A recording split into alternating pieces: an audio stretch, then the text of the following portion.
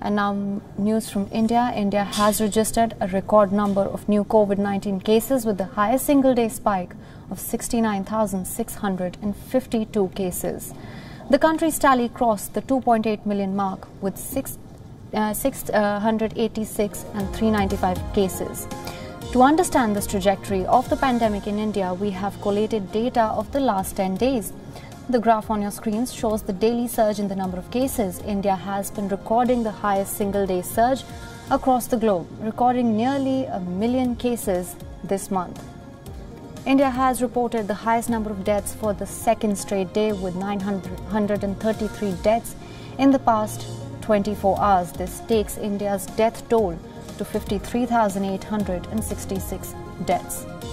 Nearly 2.1 million people have recovered from COVID-19, taking the recovery rate to 73.90%. According to the results of the second serological survey in capital New Delhi, 29.1% of people have developed antibodies against COVID-19. The survey, which was conducted between 1 to 7th August, used a total of 15,000 samples. Now, the country's top medical body, the Indian Council of Medical Research, has said that the number of total samples tested for the infection has reached over 30 million. India is the country with the third highest coronavirus caseload in the world after the United States and Brazil.